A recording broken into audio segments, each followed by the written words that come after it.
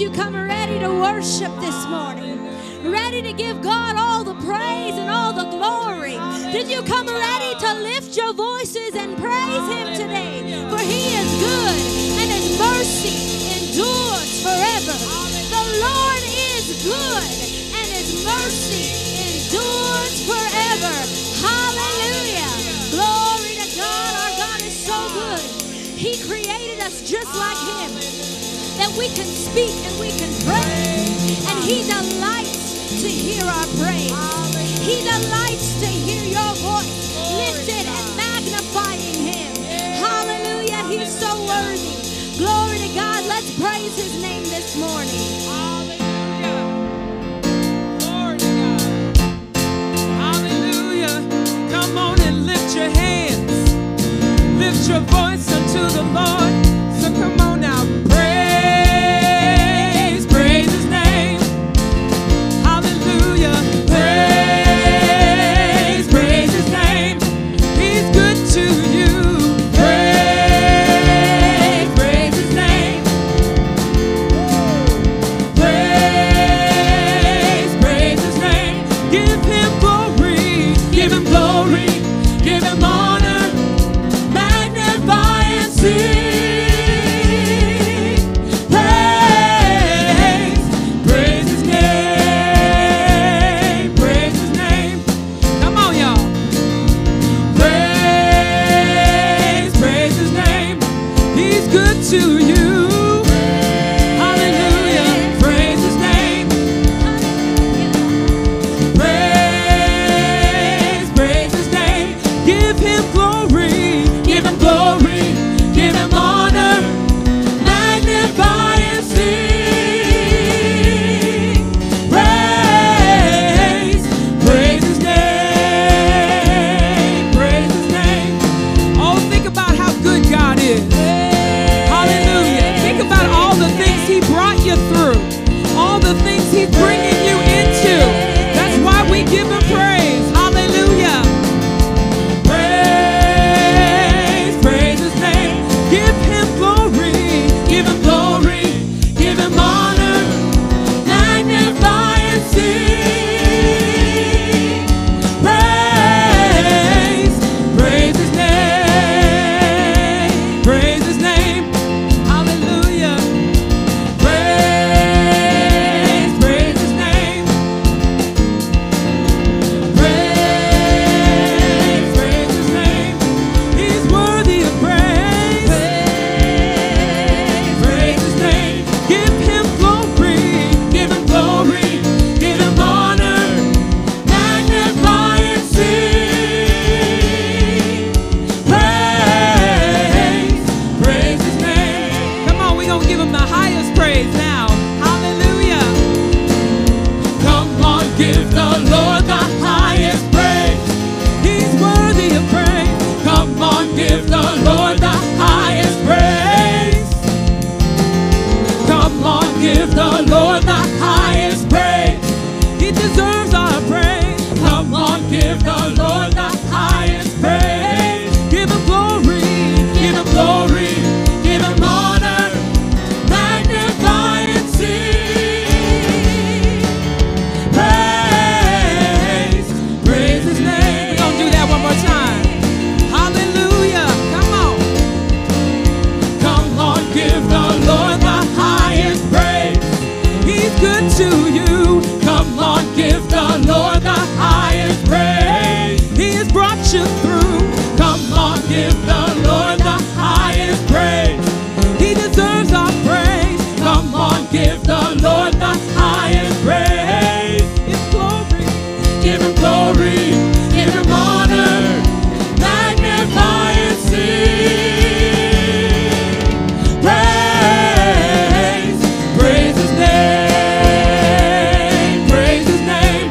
There's so much in His name. Praise, praise His name.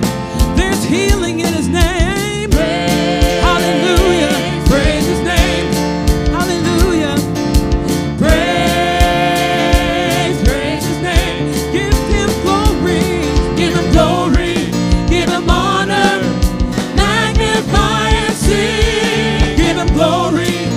him honor, magnify and sing. Give him glory, give him honor, magnify and sing.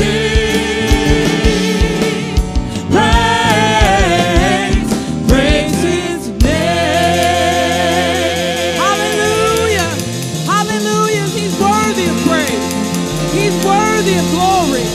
He's worthy of honor. Hallelujah. When we praise him, his power is made available. Hallelujah. And we give him praise because he has made us. He has made us so much in Christ. He has made us triumphant. He has made us victorious. And that's why we give him the praise. Hallelujah. Glory to God. It doesn't matter what situations you're going through. You already have the victory. Hallelujah. I've got the victory living inside of me. I've got the greater one. I can overcome. This ain't no time to turn back. No place to grow slack. I gotta keep pressing on till every battle is won. I've got the victory living inside of me. I've got the greater one. I can overcome. This ain't no time to turn back. No place to grow slack.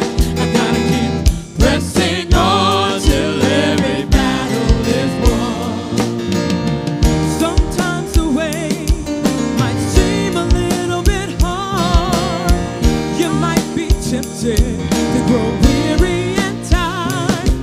Just make sure you're calling and do not be moved, that you may stand before the Lord fully approved.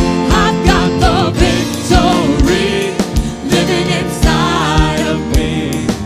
I've got the greater one. I can overcome.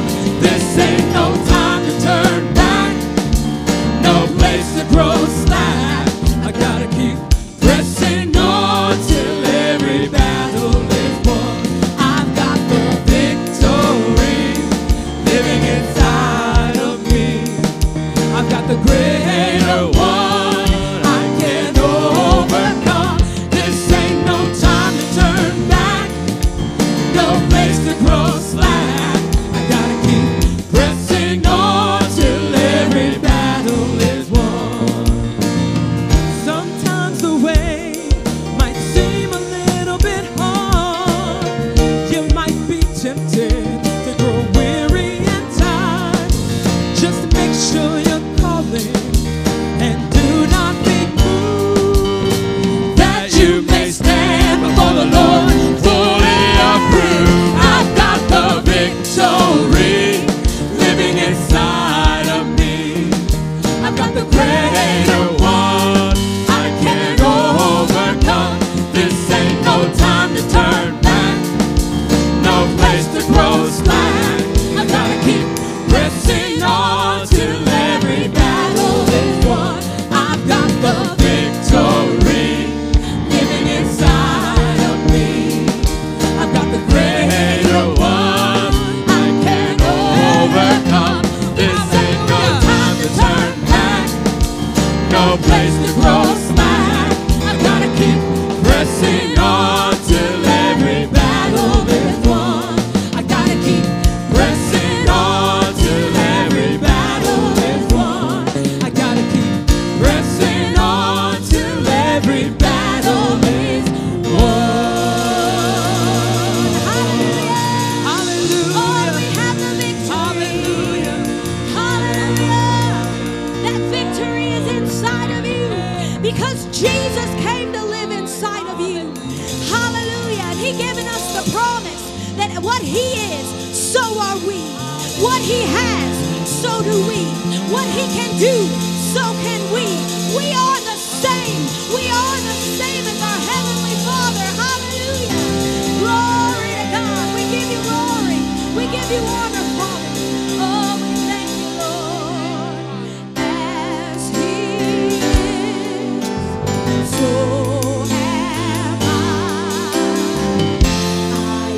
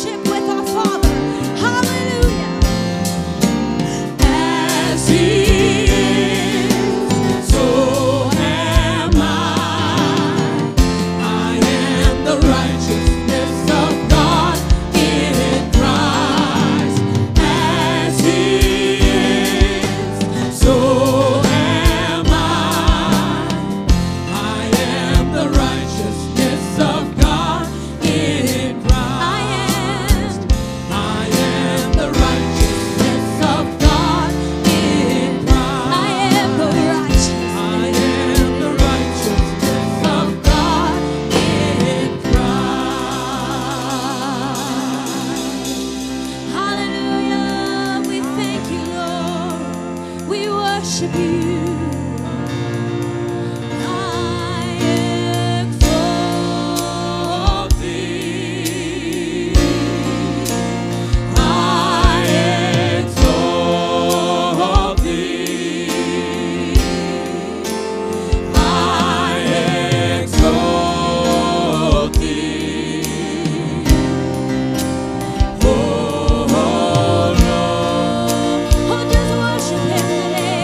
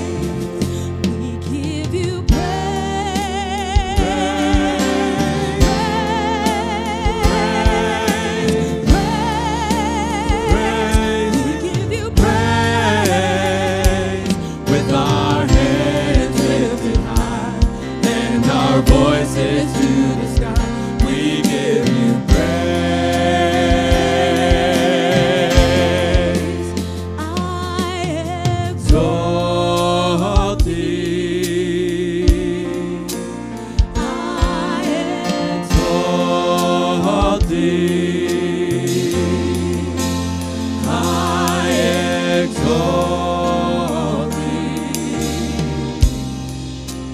oh Lord. Hallelujah. Let's sing this one more time. Every voice, lift your voice and sing this out to him.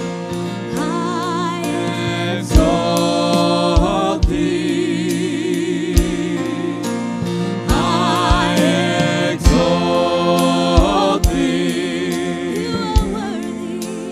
I exalt thee, oh Lord. Hallelujah, hallelujah. We give you glory. We give you glory. We magnify your name. Oh Lord, there's no one else. There's no one else. Hallelujah, we worship. Hallelujah. Glory to God. Amen. Lift your hands one more time. Do it from your own heart, praising and worshiping Him. Thank you, Lord. We worship you. We worship you. We worship you. Thank you, Lord. We give you praise. We give you praise. I exalt. I exalt thee. Lift your voice to Him. I exalt thee. I exalt thee. I do, Lord Jesus. Oh Lord, I exalt thee. I exalt thee. I exalt thee. Oh Lord. Father God, we come to you in the name of Jesus this morning. We thank you for the blood that gave us free, confident, bold access into your very presence. Father God, it is your presence that we seek and we hunger for in manifestation in our lives. We thank you today, Father, for that open door, that open way that the blood has made for us. And so we take advantage of that way this morning. We come boldly into your presence. We thank you, Father. Everything that you are is in your presence. Everything that you have for us is there in your manifest presence. Father God, we come to obtain today. We'll not leave this place without what we came for. We came hungry. We came, Father, in faith.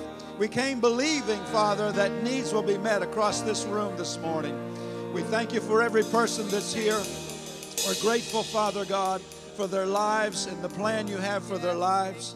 And we thank you today's service, by the anointing of your Spirit and by the utterance of your word, will advance us and bring us all forward into the furtherness of your plan.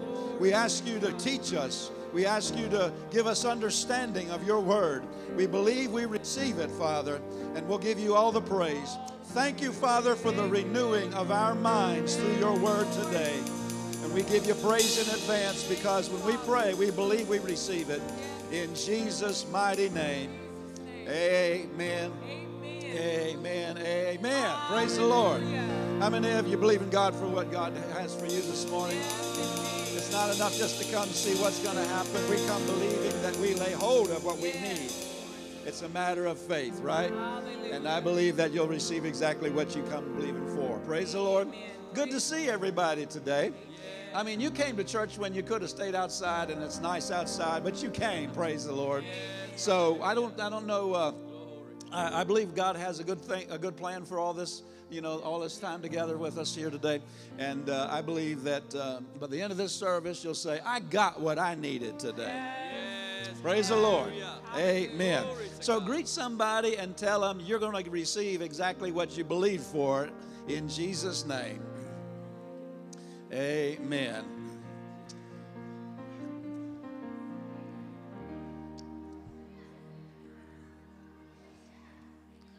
Thank you, Jesus. Amen. You may be seated. Thank you, worship team. I could tell they put their heart into it this morning. Did you get help by that? How many of you know praise and worship time is not just a time to us? It's not a concert. How many of you know a concert, people watch the people on the stage play? Real true praise and worship, we have an audience of one. Yes. Amen. The audience is not those sitting in the seats. The audience is the head of the church, the Lord Jesus Christ, God the Father. And so we encourage you during praise and worship, always make that your opportunity to just really, I don't mean to say that we should live this way, but really just sort of ride coattail on other people's faith to get into the presence of God. We don't depend on other people's faith in our life, but we can get some help from other people's faith. And so whenever we enter into the presence of God, they're pouring out their heart up there, entering into the presence of God, you can just say, hey, I've been needing to get some things from God. I'm going to ride coattail on their faith. And they'll help me get into the presence of God. So we have a vision. We've always shared this in the church. That we have a vision that the body of Christ become as one. I mean, you know the Bible talks about in the Old Testament when the worshipers and the singers and the trumpeters became as one to make one sound to be heard in praising and thanking the Lord. Guess what happened? The house was filled with the cloud. That's the manifest glory of God. Amen. That's our vision for this congregation, is that we become one, making one sound and praising and worshiping the Lord, so that the very manifest presence of God fall. Hey, if pastor doesn't even get to preach, that'd be fine with me. That'd be fine with me. But so let's reach for that together. We have shared much on that over the years about our vision for that. And we thank God for the anointing that goes with us when we leave, because we're all the individual temple of the Holy Ghost, right? And we don't have to go to church to experience the presence of God. If I was dependent on the church, church services to experience the presence of God, I'd probably miss 90% of what God has for me, But we don't depend on that, but we do take advantage of that time to come together and join our faith with one, all of us in one accord. So praise the Lord. I believe that's what we're going to see here at Spirit of Faith Lee Summit, from glory to glory. Yes.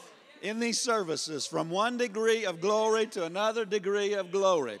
Somebody said one time, what kind of church are you? And this is what we say. It might sound different than some things that some people are saying today, but there's a reason we say it this way. We are word and spirit. We are word of faith, teaching and preaching the word of faith, but we believe in moving with the Holy Ghost. Okay, I'm going to go on this side and then say that. We believe in moving with the Holy Ghost. Amen. If we need to stop and pray, we'll stop and pray. In fact, we got some prayer times in our heart. We're going to start announcing those. But anyway, the point is, the Holy Ghost. Jesus said in Mark chapter number 16 that He'll confirm the word with signs following. Amen. How many of you know the Holy Ghost can do more in one move of the Spirit that only, maybe it lasted 10 minutes in a service or something like that? He can do more in 10 minutes. And 50 preachers preaching 50 sermons for 50 hours. Yeah. So we need to give place to Him, and that's part of what we have in our hearts. I believe you have that in your hearts, or you wouldn't be here this morning, right? Are we in unity on that? Good. Praise the Lord. It's good to be amongst people of like precious faith. It's good to see everybody. We're going to have the church in Cedar Rapids join us here. Live stream, we call it, what do we call it? Live stream goes out to the world. Remote feed is going to be put into the church in Cedar Rapids in a few minutes. But before we get to that, I'm going to have Brother Andre come up. And his name is Andre, not Henri. Okay? All right. Just wanted to make sure. Doesn't he look good this morning? He got a new suit on. Yeah. Amen.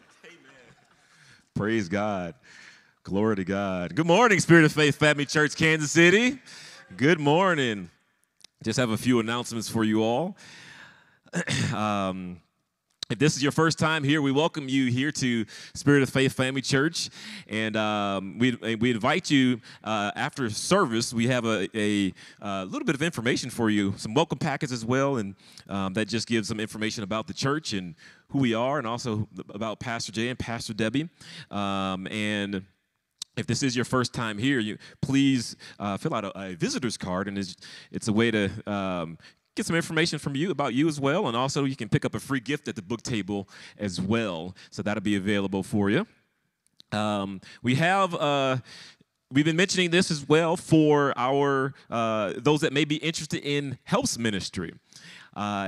We have been talking about, hey, we are a church that's self-sufficient here, and we have a helps ministry that's growing. And if you're interested in helping out, we do have the applications that are available in the back, and you can feel free to fill those out. And if you have any questions regarding that, you can feel free to ask me as well, and we can definitely help you out with that as well. So we welcome you if you all want to join that team there. We've been mentioning this as well. On the September 13th through the 15th, we have the Next Level Advance, and that'll be going on at the Sunstream Retreat Center in Ogden, Iowa.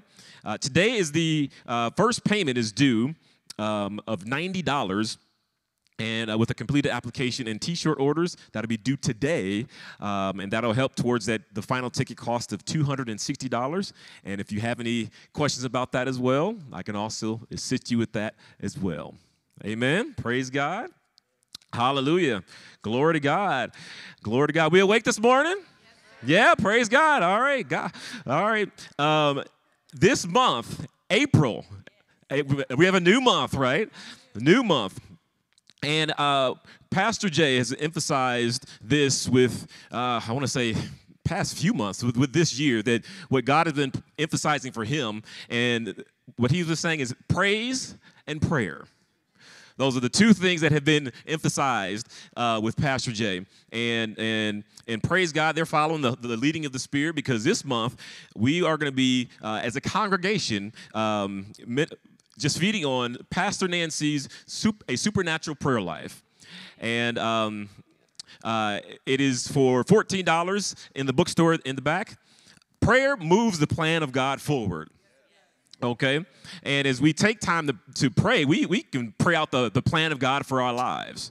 And, in 1 Corinthians chapter, I want to say 12 or 14, it talks about when you pray in the Spirit, you pray out mysteries. That's what we're supposed to be doing. We pray out the plan of God, and prayer helps us to move in that realm of the supernatural, and it's the realm that God intends for his children to live in. So this is what the Holy Spirit placed on God's heart, on Pastor's heart for this month for us as a congregation. And I definitely encourage you all to grab this book. It's a brand new cover, by the way. I looked at mine, I'm like, wait a minute, I don't see it in the back. That's because I have the old cover. So you can grab this, you can get this book here at the back for $14, and that'll be available for you. We'll be doing that as a congregation today. In unity. Sorry, go ahead. No, you're good. I'm going to move out of the way. No, you're fine. Brother Andre, I just wanted to mention, Pastor Jay and I have been talking about this for some time. This week I'll be going to the prayer conference in California, and as I was having some devotion on Saturday, the Lord just, I would say downloaded, just put some things in my heart. Pastor Jay and I have been involved with prayer groups and leading groups and prayer for several years now. There's so much inside of us that we do want to impart along that line, and that honestly, a new church, you may know a lot about prayer, but there's so many things just in the basics as well as the deep things of prayer that we need to go over and share some things that we've learned over the years, and then by precept and example as well.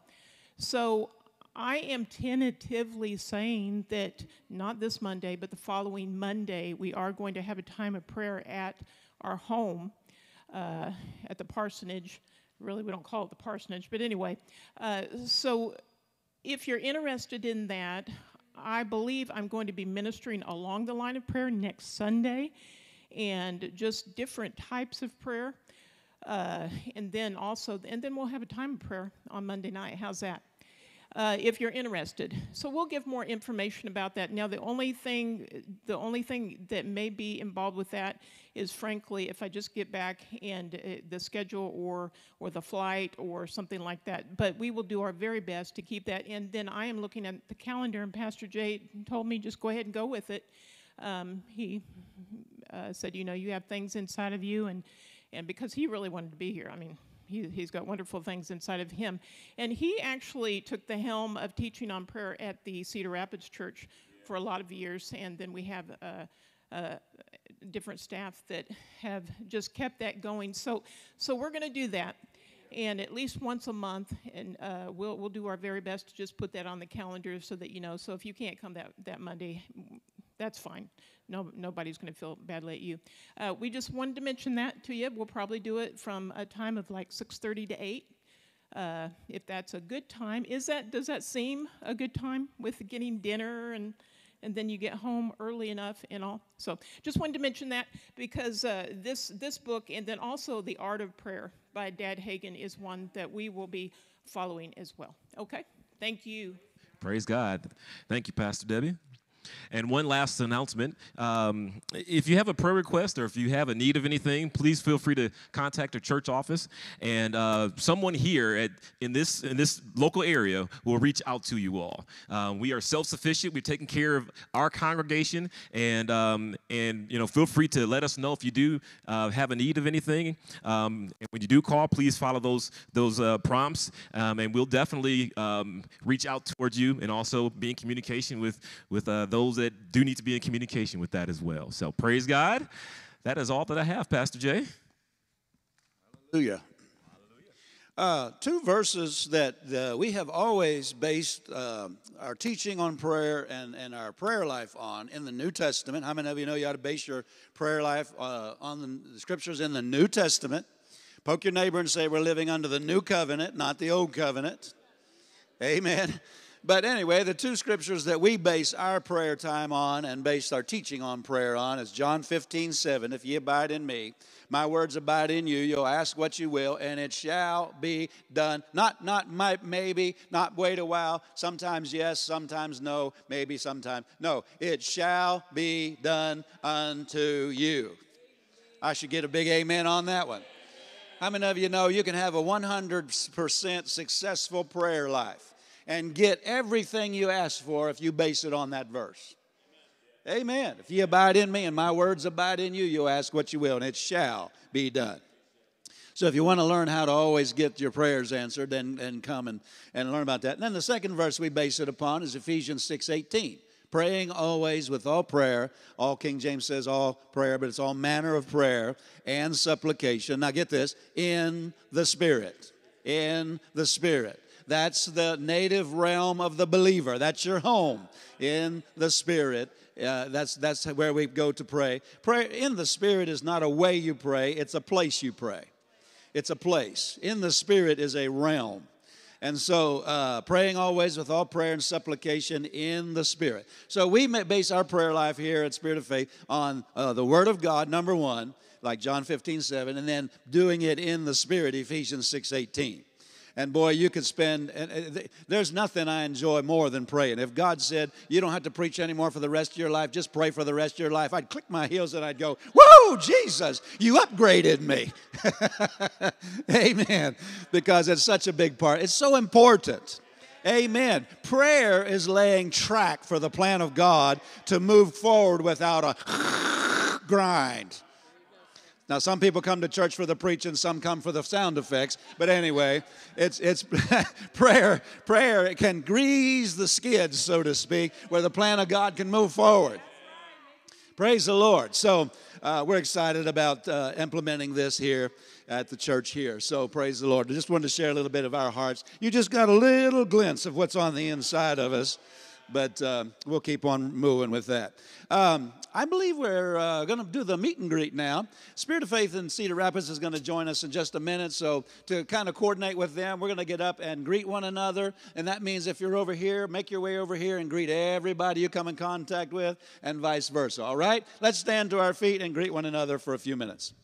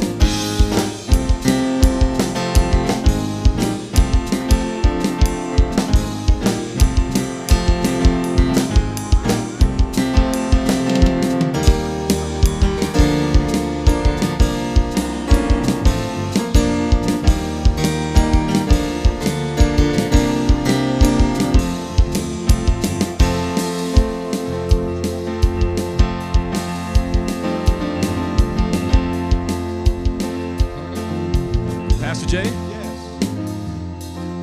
Can we take this time to honor you and for your birthday as well? Sorry, we're going to hijack the service here a little bit. So first, congregation, why don't you join us? You got a key for us? Happy birthday to you. Happy birthday to you. Happy birthday, Pastor Jay. Happy birthday to you.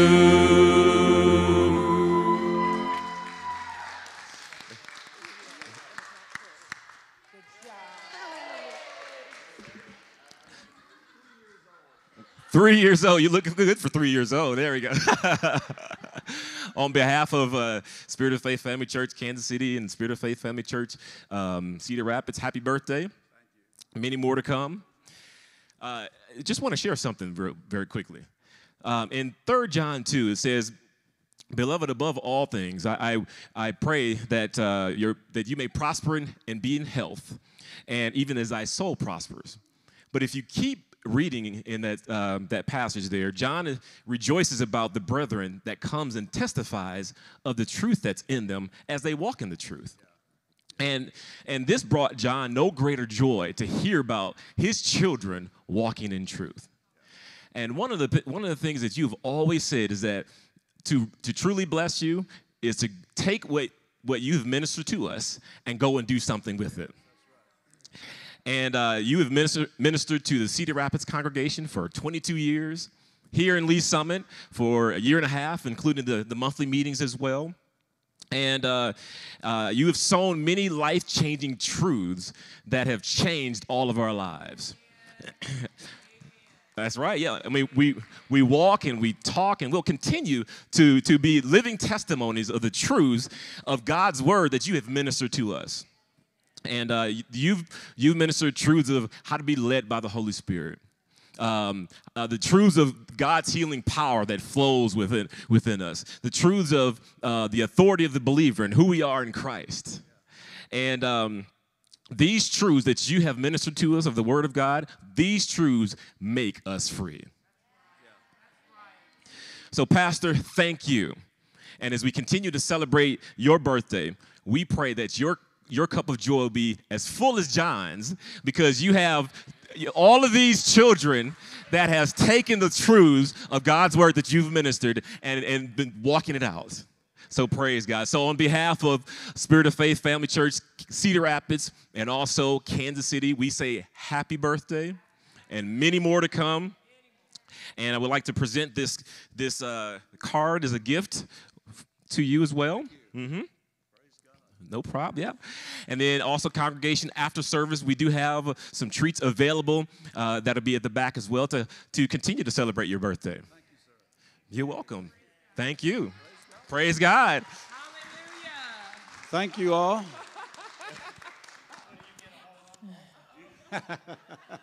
I do. No. I do. I get the whole month. Amen. If you couldn't hear that, welcome, Cedar Rapids. They asked if I get a whole month too, and absolutely, I get the whole month. Absolutely not. No, we're just joking. Hello, Cedar Rapids. It's wonderful to have you joining with us today, and all of you. In front of you, I just want to say how much this man has been a blessing to me in all these years. And we had a little bit of time off this week. It was a mini vacation. We need to take more of them, but we actually snuck in and stayed in our Lee Summit home this week, went out in the country, did some things. We're looking around for our future home and what have you.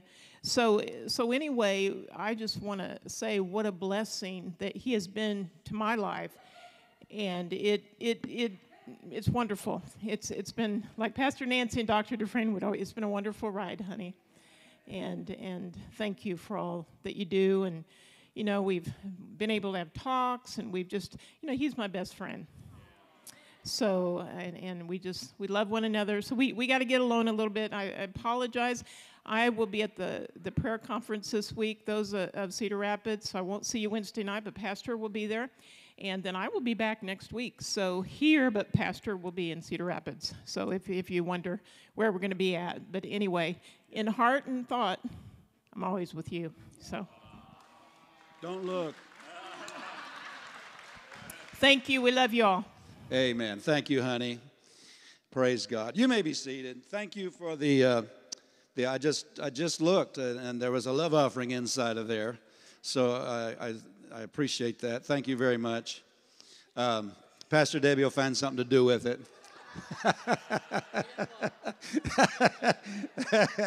No. But thank you. Appreciate it very much. I mean, it's one thing to say somebody loves you, and it's another thing to reach in your pocket, right? So that means something. Thank you very much.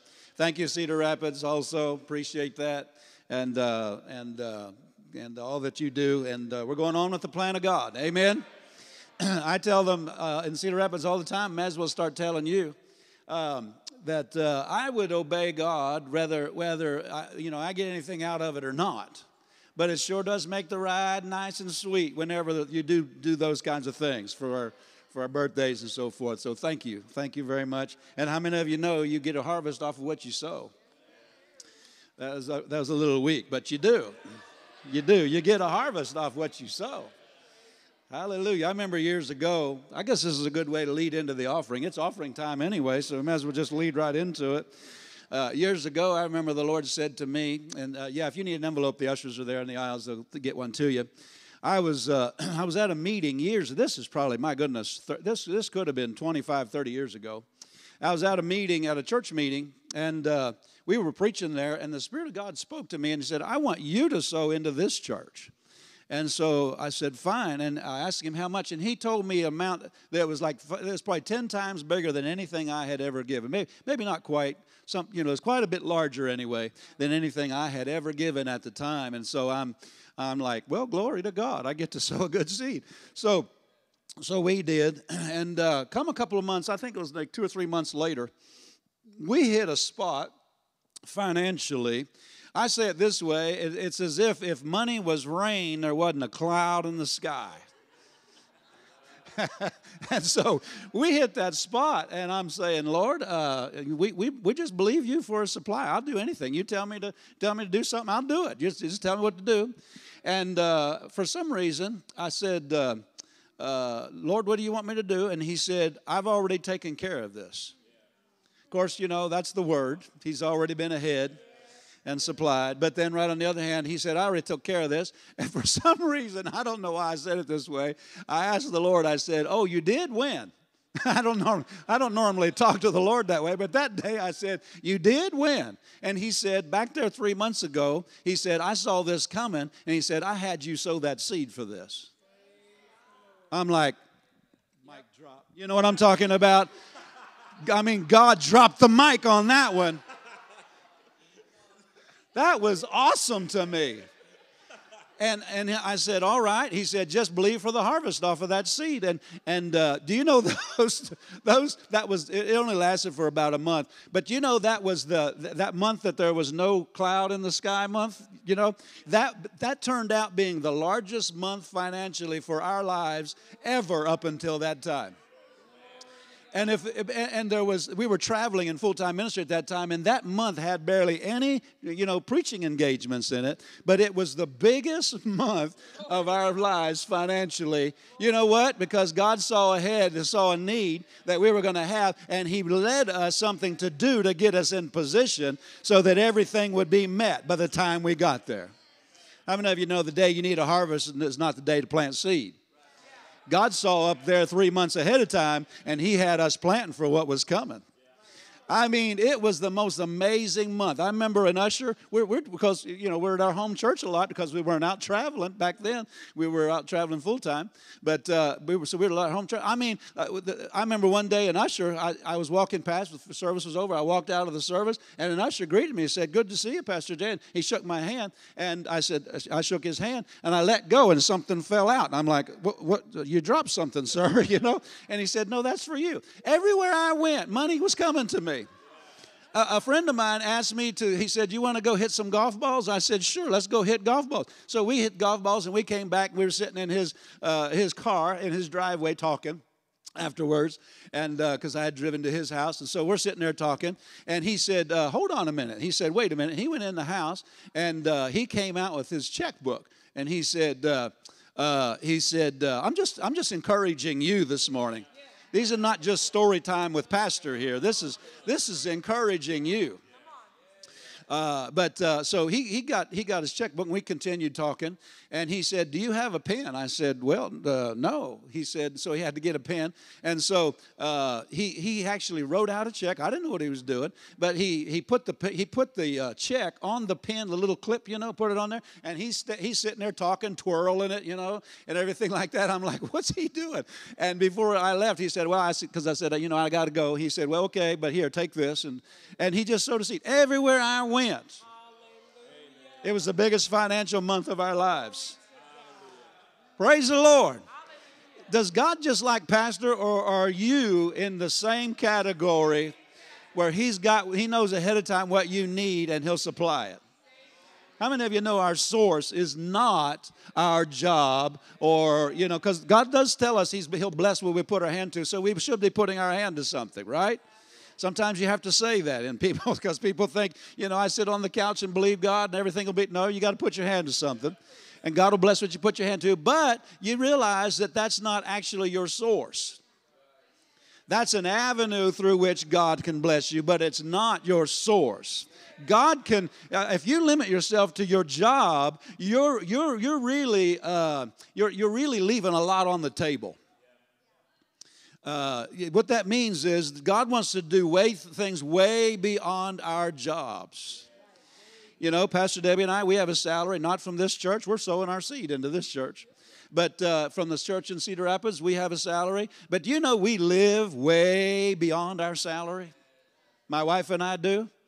You say, "Well, you must have a lot of credit card bills." No, we pay off the credit card every month. We use it for convenience, Are y'all still here this morning? Why? Because I'm living way beyond my salary. Because God is my source, and I live according to my faith. Glory to God. So I just wanted to encourage you. It's offering time. I wanted to give you some time to write out your offering, bring in our tithes. And how many of you know God is to be honored first? And we're honoring Him this morning. So I just wanted to share that. I didn't plan to share that. I planned to share something else. But the Holy Ghost had that in mind. So are you ready to give this morning? Everybody's going to sow. Say amen. Let's stand to our feet. Let's pray over our offering, because how many of you know God wants us really to release faith when we sow seed? He doesn't want us just to be bucket plunkers. Amen. Bucket plunkers mean we just plunk something in the bucket and forget about it. Or request that they sing, "Lord, be with you till we meet again." That's not the way we sow. We sow in faith, believing that whatever we sow, it'll come back to us multiplied. Say multiplied. Lord, we come to this morning with thanksgiving in our hearts, gratefulness for your faithfulness to us. Lord Jesus, you are faithful to every arena of our lives, every need that we have. And Father, you're faithful to us financially as well. Thank you that you see ahead, and that you always guide us to be in position to receive whatever we need in the future. Today, Father God, we bring our tithes. We honor you with the first of our increase. We honor you with our substance, Father, and we put you first. You are to be honored above every person, everything that works in our lives. Father God, you're to be honored above it all. When we honor you, we give to you, sowing our seed. Thank you this morning as we do that you are multiplying our seed and causing it to be available for us to reap the harvest and come into greater things that you have for us financially down here in this life. Hallelujah. We say we're going from glory to glory. We're increasing more and more because that's what your word says to us. And we agree with it as we sow our seed. In Jesus' name, all God's people, all the faith people said, Amen. Amen. Give God a shout this morning. Thank you, Lord, for meeting our needs. Thank you, Lord, for meeting our needs. In Jesus' mighty name, you may be seated. I know that God is worthy, worthy, worthy. I know that God is worthy, worthy, worthy, worthy. I know that God is worthy, worthy, worthy. I know that God is worthy. Sing faithful, faithful, faithful, faithful. I know that God is faithful, faithful, faithful. I know that God is faithful, faithful, faithful, faithful. Just think of what He's done. I know that God is faithful all the time. Faithful. He's faithful. Faithful. I know that God is faithful. One more time. He's faithful. Faithful. He brought you through. Faithful. When you didn't know what to do. I know that God is faithful. Faithful. Faithful. I know that God is. I know that God is. I know that God is faithful. Hallelujah. Praise God. He is, isn't He? Yes, He is. Faithful is He who called you, who also will do it. Yeah. He'll bring it to pass. Everything He's called you to walk in, He'll bring it to pass. Praise the Lord. Let's go ahead and approach the Word this morning in prayer. You may be seated. Let's pray. Those of you in Cedar Rapids, join right in with us, agreeing with us for the utterance that is needed. Father, we come to you this morning and thank you for your Word. Lord, we honor it in the highest place of our life. We're grateful, Father God, that you gave us your thoughts written down in the Word. We receive the Word with humility this morning. We receive it with a teachable heart. We ask you to guide my lips that I might speak as of the oracles of God, and that my tongue would be as the pen of a ready writer. Father God, I thank you for good soil this morning that the Word is going into, whether it be here, whether it be Cedar Rapids, or anywhere in the world where people are watching this. Father, we thank you for the harvest, as the Word of God tells us that we will receive if we plant it, water it, and take care of it in Jesus' name. Thank you this morning for all these things, and all of God's people said, Amen. Did you bring your Bible this morning? Go with me to Isaiah 53. Isaiah chapter number 53, and we're going to look at something. This that we're going to get into here this morning I was telling Debbie, Pastor Debbie, on the way to church this morning, I know, I said, well, this is the way I actually said it. I said, I think that if it wasn't for the Word of God that I've been taught from those faithful men who have taught me the message of what the Word of God says, I think I wouldn't even be alive today.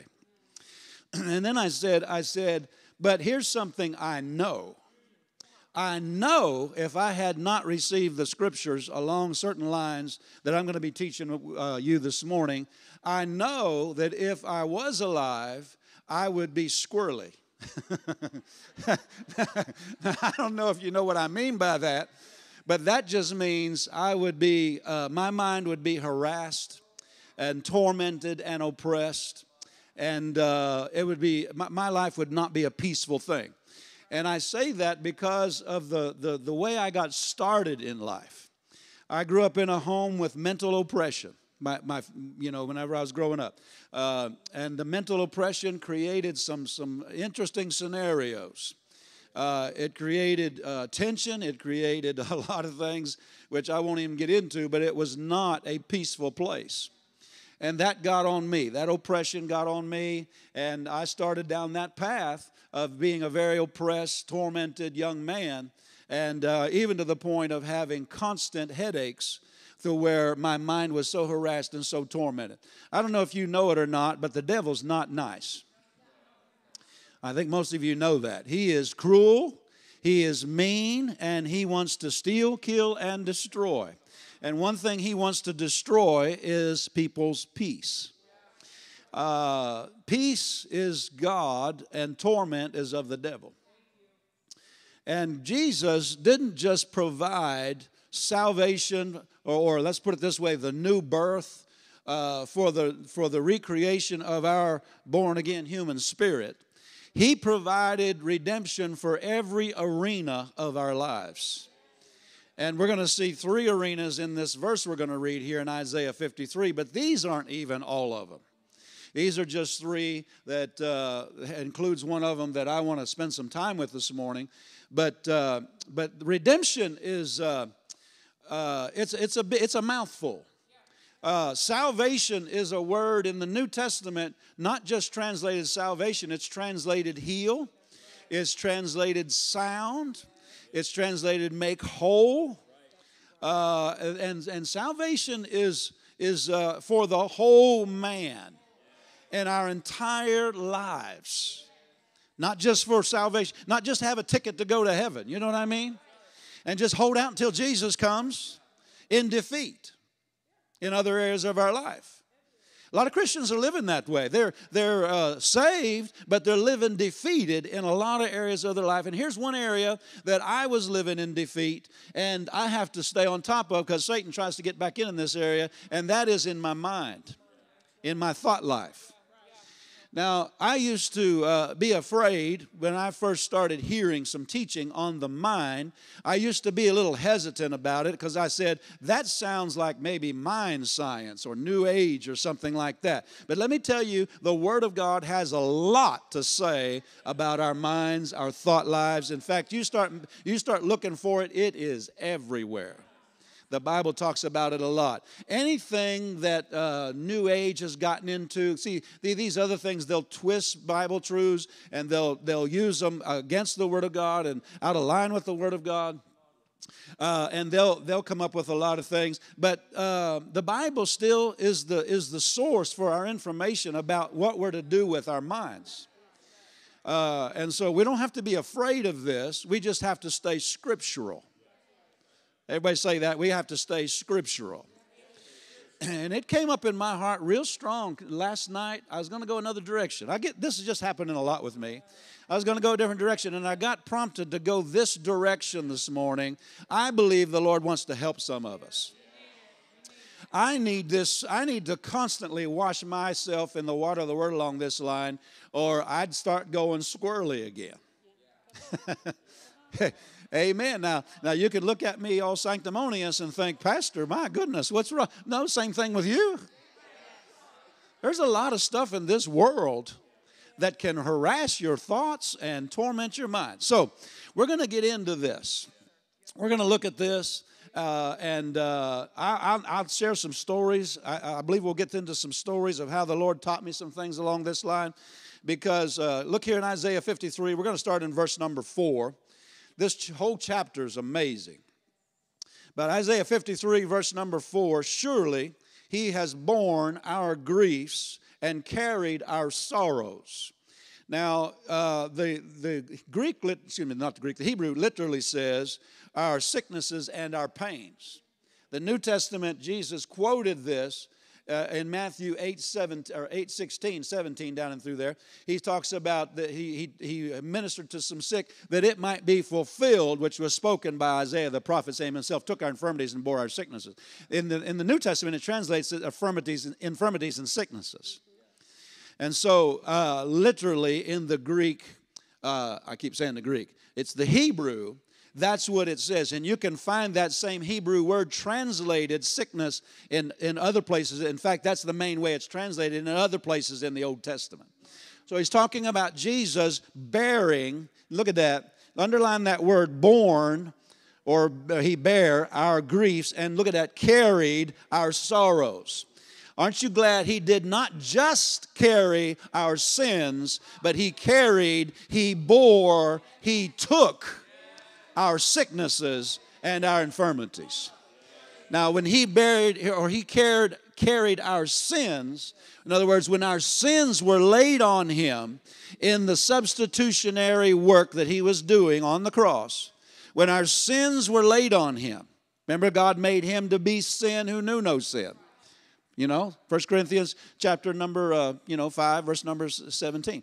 Made him to be sin who knew no sin, that we might be made the righteousness of God. Jesus never sinned, but God took our sin and placed it on him. Why? He bore it so that he took the penalty for it, which was death.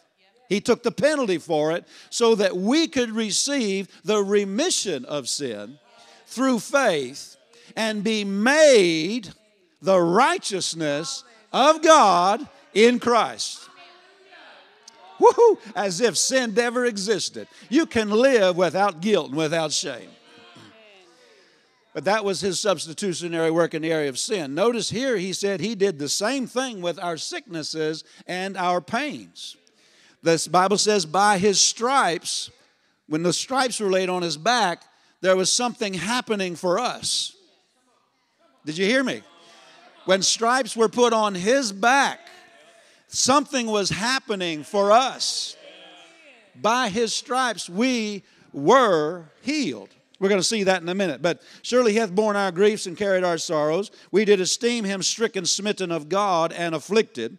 But there's a whole lot there, and in order to get to what God put in my heart, we got to skip that one. But he was wounded for our transgressions. He was bruised for our iniquities. That's our sin, transgression and sins, transgression and iniquities. Now notice, the chastisement of our peace was upon him. And then the verse we just quoted, and with his stripes we are healed. Say that out loud. With his stripes we are healed. The New Testament, 1 Peter 2:24 quotes that and says, by his stripes we were. It looks back to the cross and says, we were, not gonna be. Amen. The body of Christ has too many wannabes and gonnabes in it. There's a lot of things that have already been done. By his stripes we were healed. Praise God. Oh, that's shouting ground right there. We've got to hold fast to that truth because that truth is slipping from some in the body of Christ. Well, for time's sake, I just want you to notice, if you examine this closely, because the Bible says we are a three-part being. We are spirit. We're really spirit beings with a soul and live in a body.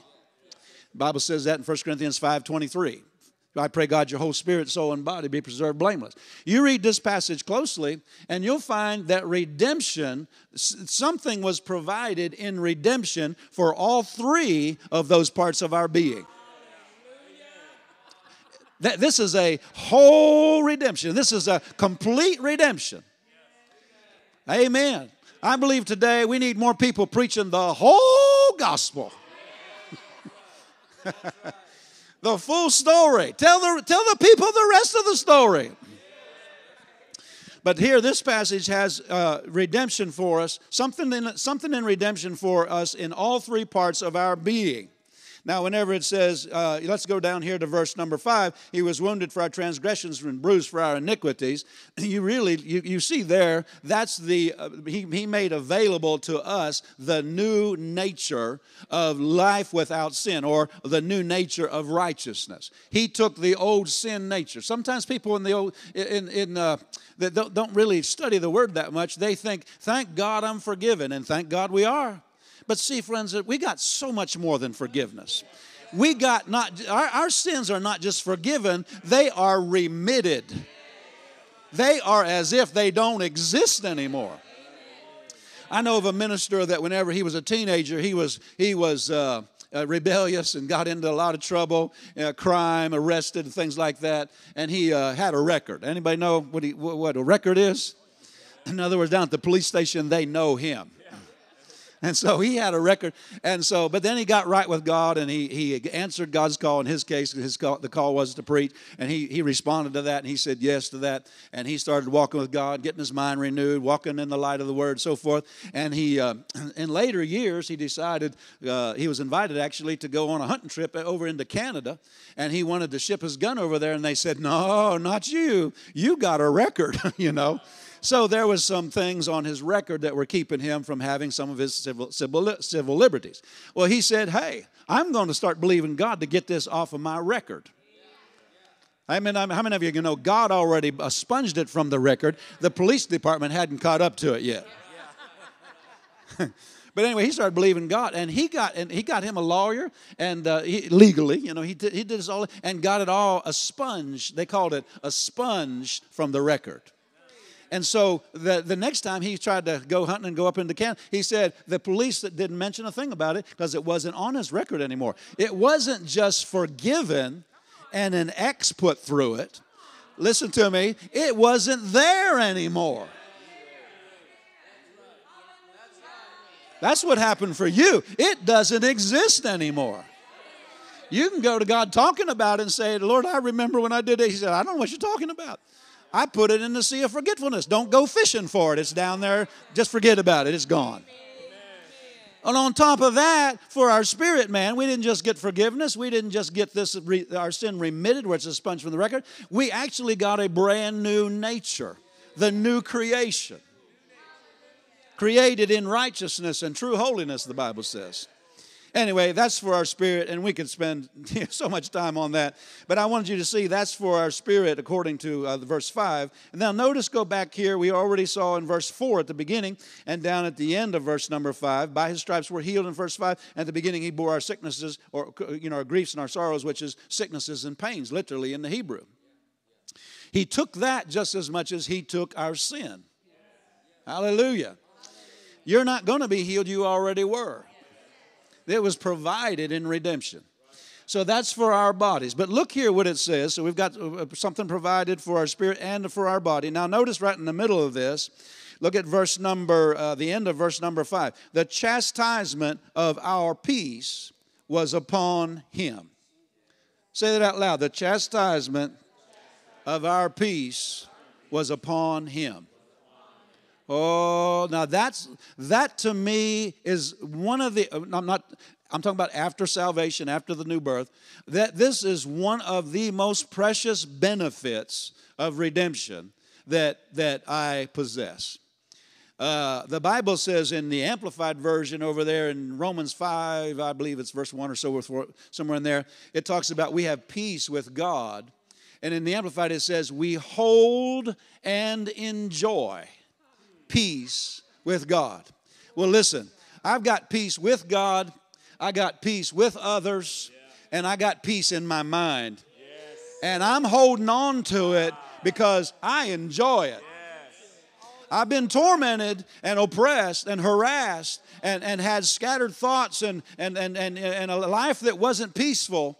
And now I've experienced, because of learning the Word, I've experienced this peace and this soundness of mind where I can go to sleep at night. I'm not tormented, and peace is better. I'm holding on to it, and I'm enjoying it.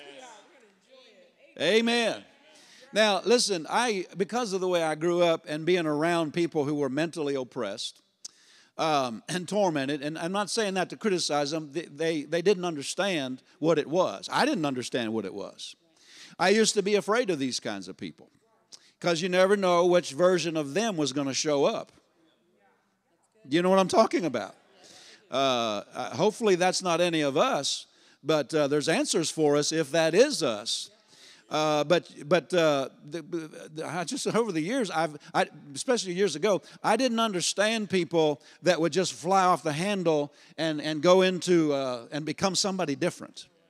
I didn't understand people like that. I do now, and I have compassion on them because I know what's happening, and I also know that if I can, if they'll listen, I can help them. Not me because of me, but because of how God taught me what this is, how to be free from it, and how to live in a life of peace to where that's not something that they're oppressed with. And this is one of the most precious blessings in my life. How many of you know salvation is a package deal? Remember, Psalm 103, bless the Lord, forget not all his benefits, who forgiveth, listen to that, benefits. It's a benefit package. If you go to a new job, they'll give you maybe a salary or something, and then they'll give you other benefits attached to that. Maybe you get so many weeks of vacation, maybe health insurance, different things, different benefits, right? Right? And that's the way our salvation package was. It came with benefits attached. It's not just so you can have your sins remitted and then live tormented in your mind, but you're right with God. That's not enough. For God, that's not enough. And for me, that's not enough because I believe God has a better way for me to live than tormented and harassed in my mind. This redemption provided something for me that goes way beyond just coping. Believers are not called to cope. Come on, somebody. Believers are not called just to kind of squeak their way through and kind of hope Jesus comes because I can't hardly take this anymore. You're to be living in victory down here. Complete victory. Every area of your life. Praise the Lord. So I want to get into this. Amen. Say it out loud. We need to hear some more about this, Pastor. One translation of Isaiah 53 there, verse 4. Well, actually, verse 5. One translation says, the chastisement needful to obtain my peace was upon him. Did you get that? Whatever was needful to obtain peace for me. Now, go over to John chapter number 14 and look with me at verse number 4. Let's see, what is it? Verse 27. John 14, verse number 27. Now, I'm going to read this. I'm going to read this in the King James. I believe that, well, for time's sake, let's just read King James only. John 14, 27. Are you ready to get into this morning? Don't think that this doesn't apply to you. I have found in my life that this area is understanding some of these things is something every believer needs. Every one of us will come to, if it's not something that we grew up, tormented with or something, every believer will come to a place in life where they'll go through a season of the enemy trying to attack their mind with bombarding thoughts. Not because of it's God's will, but because the enemy is after people's minds. Listen to me. He's after people's minds. And these kinds of things are not just something that, we don't know what it is. Well, we do know what it is. The Bible tells us clearly what it is. Do you remember the man, I think it's in Mark chapter number 1, the madman of Gadara that Jesus ministered to? After he was ministered to, because the Bible says he was demon-possessed. After he was ministered to, the Bible says that he was sick. The people that saw the whole thing ran off into the city, you remember, because the the demons asked permission to go into the pigs, and the pigs haven't had enough sense not to live with demons in them, so they said, we'll just go ahead and put ourselves into the drink, and we'll go ahead and are you still out there? They'd rather not live than have this. You can see where suicide comes from. And I'm not criticizing people. I'm saying you can understand why people, they don't want to live because they're not living in victory in this area. Well, this particular man, all those demons, I think there's probably about 2,000 of them, went out of this man, went into those pigs. And now this man's free. And so the people left. They saw those pigs go into the water and drown themselves, and they went into the city and told everybody, and the whole city came out. And when they came out, they saw the man. Listen very carefully. They saw the man. Maybe somebody can tell me the verse here. They saw the man sitting and clothed and in his right, look at that, in his right mind. You see that? In his right mind. Anybody got that? Is it the first chapter? I don't have the chapter. Maybe chapter 5. Is it chapter 5? I was not prepared to look. Chapter 5, he was, verse 15. Mark 5:15, sitting and clothed and in his right mind. You know what that means? When that devil had a hold of him, he possessed not only his whole body and everything, he possessed his mind. He had a hold of his mind. That's why he's tormented. That's why he's cutting himself. That's why he's doing what he's doing. And this is not far from where people are living today. Amen. People are tormented, and I'm not saying that to be critical. I was there, and so I'm very compassionate on people like this.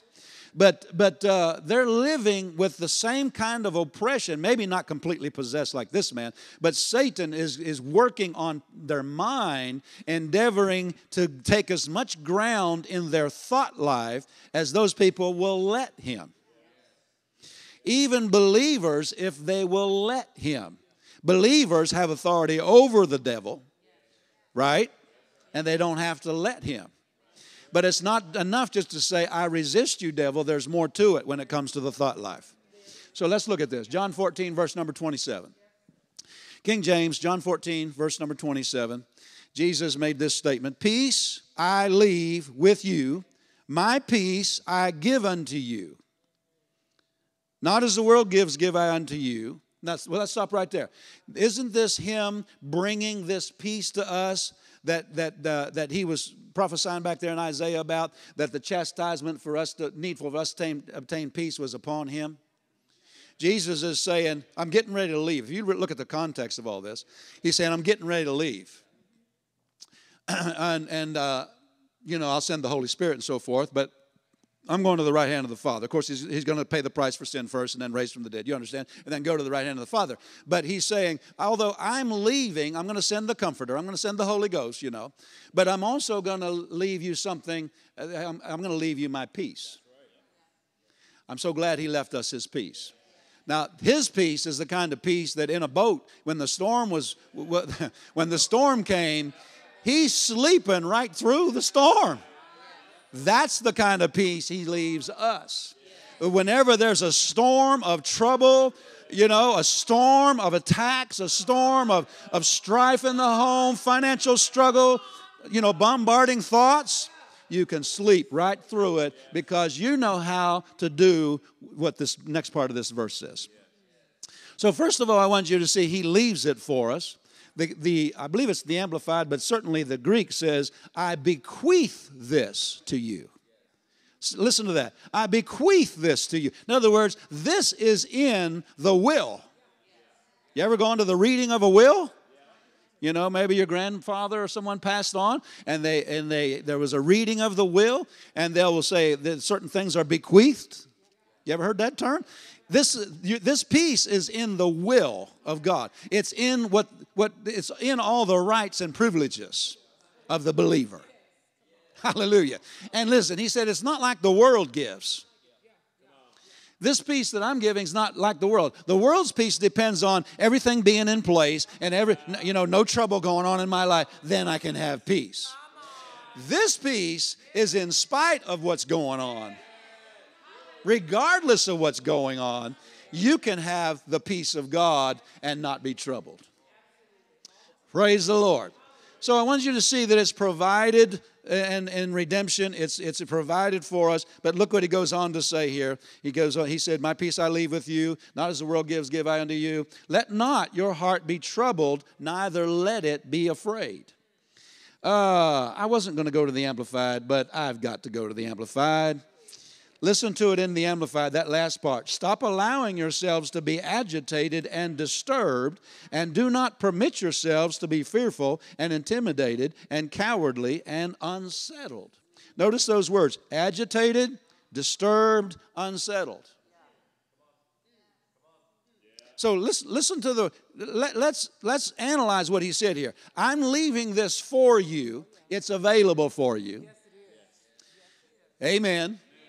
Not just peace with God, but peace in your mind. To where your mind's not agitated, disturbed, or troubled. Let not your heart be troubled, Jesus said.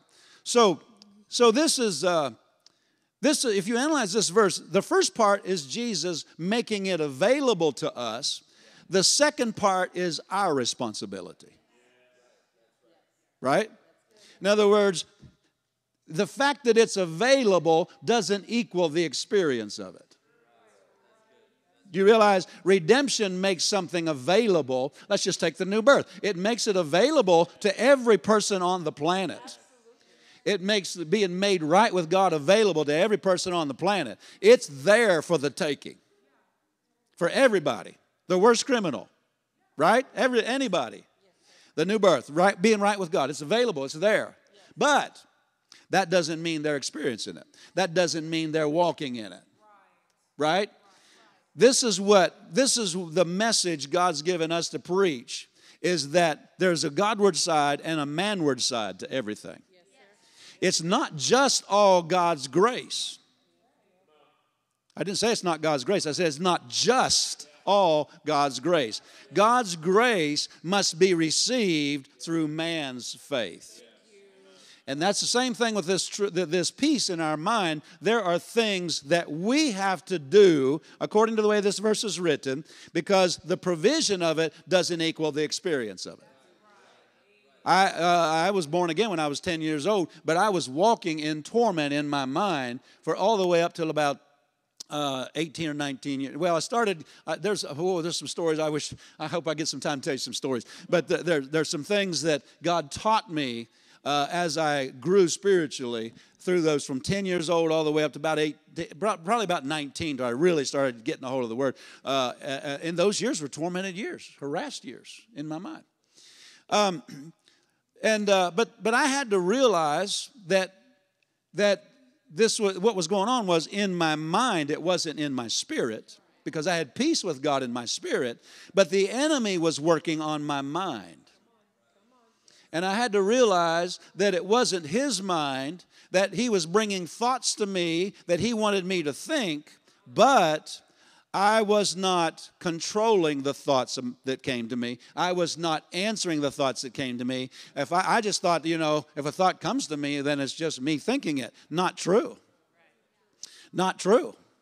If a thought comes to you, it could be you just thinking it. It could be, and I don't get into all that, but sometimes these things that bring oppression, fear, listen to me very carefully, worry, anxiety, fear, listen to this, condemnation. Are you with me? That bring anxiety to where you're troubled and you're tense. Those are thoughts from the enemy. You ever read the Bible? Ephesians 6 talks about the fiery darts of the enemy. You ever ask yourself the question, what are they pointed at? They're pointed at your thought life. There's other areas of our lives that are pointed at too, but primarily they're pointed at our thought life. Even if they're pointed at other areas of our life, there's also one of his guns pointed at your mind at the same time. Most tests and trials come with an attack regardless of what area it comes in, whether it's in a relationship, whether it's in our bodies, whether it's in some other area of our lives, financial or something. Most tests or trials come with, regardless of which area it's in, it also comes with an attack against the mind. This is so common that every one of us as believers need to understand how to fight the good fight of faith in this area. And that's what we're here to do this morning, to learn to do this. But I want you to see that verse.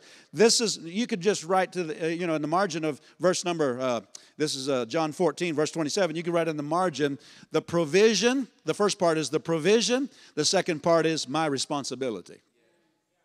Let not your heart be troubled. You know what he's saying right there? Since he's provided peace for us, if we're troubled or we're anxious, we're disturbed, it's because we let ourselves be that way. Do you see that?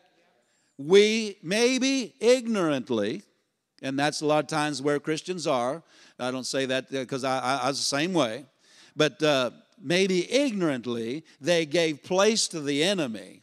But the enemy will take ground whether it's through just our ignorance or it's we knowingly participate with him. The enemy, he's an opportunist. He'll take advantage of every opportunity he gets. And ignorance of how he operates is one of his opportunities. The Bible said, don't be ignorant of Satan's devices. So let Satan have the advantage of us. Ignorance gives him the advantage.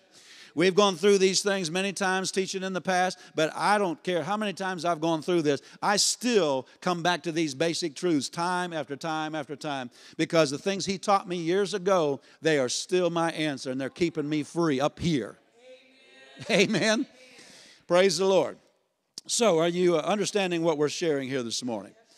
So Jesus provided something for our minds. He provided peace for our minds, but there's things that we have to do. Amen. Now, my goodness, we could go so many directions here. Let's go over to Luke chapter number 4. Luke 4, verse number 13, is Jesus dealing with what came to him in his thought life, and he is showing us how to do this. Luke chapter number 4. I used to think that the enemy appeared to Jesus here in Luke 4. I thought the enemy appeared to him and tempted him. But then I read over in the book of Hebrews that he was in all points tempted like as we are. He was tempted in the same way we are tempted. The word tempted, it includes temptation or enticement to sin, but it's not limited to that. The word temptation means test or trials also. So Jesus went through this, what's called in the New Testament a temptation in Luke 4. We have record of it in Luke 4. We have another record of another time. He didn't just experience it in Luke 4 and at the end of his earthly ministry, but we have another record of another intense period of testing or trying of the enemy right before he went to the cross. He was tempted not to go through with the redemption, our redemption. But anyway, this is the passage where we get so many details out of this temptation that Jesus had before he entered his earthly ministry. There will come seasons when you transition from one degree of walking with God into a higher degree of walking with God, one degree of being used by God or into another degree of being used, or one degree of increase into another degree of increase. There will come seasons of opposition. Jesus went through one of these seasons right before he increased into the plan of God for his earthly ministry. And then right before he went to the cross to go into the next part of what God had for him. Seasons of opposition. And those seasons come with attacks against the mind. And unless we are taught about what it is, first of all, and how to deal with it, it takes out many, many believers because they think something's wrong. I'm losing my mind. It could be that something's right and Satan's trying to keep you from getting through the door. There are adversaries by doors. I've seen this over and over again. People get attached to a church, whether it's this one or many others, attached to a church that really starts preaching the word to them, and things come on, all kinds of stuff comes up. Relationship trouble, attacks against their mind, attacks against other people, relatives get all stirred up. It's opposite, but people don't recognize what it is, and so they think I must be doing something wrong. So they back off to try to keep that from happening. You don't win by backing off. You win by being doer of the word. Be a doer of the word. So Jesus showed us how to do this. Let's look at verse because you know there was more than 3, but we have record of 3 of the temptations. You know, cast yourself off the pinnacle of the stone, pinnacle of stone, make this stone into bread. Remember that? Fall down and worship me, and I'll give you all the glory of the kingdoms of the world, and so forth. After that, it says in verse 13, Luke 4:13 in the Amplified Classic, when the devil had ended. This is the Amplified. It's so powerful because it so describes things. That when the devil had ended the complete cycle, listen to that, the complete cycle of temptation, he temporarily left him, that is, stood off from him, and until another more opportune and favorable time. My goodness. Jesus never gave him another opportunity. But he was looking for it. Satan was looking for it. Now, notice here, listen to the International Standard Version. Are you interested in this? After the devil had finished tempting Jesus in every possible way, Phillips says he had exhausted every kind of temptation. That includes what we experience about the bombardment of our mind. I've met Christians. In fact, this happened one time at our church. A lady at our church. But I've met Christians. They say, I just think I'm just gonna disappear and cut off my phone and you just go someplace where nobody knows me. Live out in a cabin in the woods. I can't handle this anymore. You know what that is? Oppression against the mind. Huh? Don't look at me like that. I've had thoughts like that before. Right? Listen, God doesn't need you living in the wilderness, surviving in order to have victory. Victory's available right where the plan of God is for your life. I don't know why I said that. Somebody will get something out of it. Now the enemy can harass and hound people's minds, and that's what he was doing with Jesus. Because in every possible, notice the King James says, the Amplified says, the complete cycle, and the ISV says, every possible way. Phillips, every kind of temptation. That includes the bombardment of the mind. In fact, I don't believe, because Jesus was tempted like as we are, I don't believe that Satan appeared to him, because Satan doesn't appear to us. And he was tempted like we are. If the devil showed up appearing to you and I, we'd go, oh, I see what it is. It's the devil. But the devil doesn't like to know people to know it's him. He wants to put a thought in this ear and then come around on this side and say, well, if you were really a Christian, you wouldn't think that thought. It wasn't you thinking that thought to begin with. It was him bringing that thought to your mind and then coming over here and accusing you of having the thought. Don't claim every thought that comes to your mind. It wasn't your thought. Amen. Brother Adam, come up here. I got an illustration for you. I got an illustration to using you. Hallelujah. Stand up here in the front where everybody can see you on the camera. Let's say Brother Adams, because Brother Adam, stand over there a little bit. Let's say Brother Adam, because he's been in the church a long time, walking with God, loves God, sold out, full of the Holy Ghost, married a Holy Ghost woman. He's a good guy. But let's say I'm talking to him and I'm kind of mean and nasty. And I'm just talking to him. And while I'm talking to him, he doesn't notice it, but I put a bag of marijuana right there in his pocket. And, ruh-roh. So, but I'm talking to him, and I'm just thinking, just having a good conversation. And I say, what's that in your pocket, Brother Adam? And I pull it out, and it's marijuana. I say, marijuana? I thought you were a Christian. I thought you were sold out. I thought Lily had you straightened out. Lily's his wife. And I say, well, if you really love God, and you're really serving God, and you're the real deal, you would not have marijuana in your pocket. And he'd say, well, I didn't put it there. Right? Yeah, it's not mine. Do that with the thoughts that come to your mind. Amen. Thank you. When thoughts come to your mind from the enemy of running, quitting, condemnation, fear, anxiety, People say, I don't know if this thought is from God or the devil. Well, whatever it produces tells you whether it's from God or the devil. If it produces peace, it's from God. If it produces anxiety, it's from the devil. And listen, your mind is not, it should not be free, he should not have free access to it. Right? I say it this way. I know some of us used to have a different lifestyle than we have now, so some of us will identify with this. You ever gone to a party and they have bouncers at the doors? Now, y'all looking sanctimonious like, not me, Pastor. I'm sanctified. And you are now, thank God, but what are they looking for? There's only certain people that can get in, and you have to have an invitation or something, you know. Well, I use that to illustrate the way your mind needs to be. Every mind needs a bouncer at the doors. You need to check the thought and see whether, how do I check the thought? Scripture and verse, please. When a thought comes to your mind, scripture and verse, please. In other words, where are you? That thought that just came to me, where is that in the Word? A thought will come to you, we're not going to have enough to pay our bills. Where's that in the scripture and verse, please? Scripture and verse, please. Do you see how real this really is?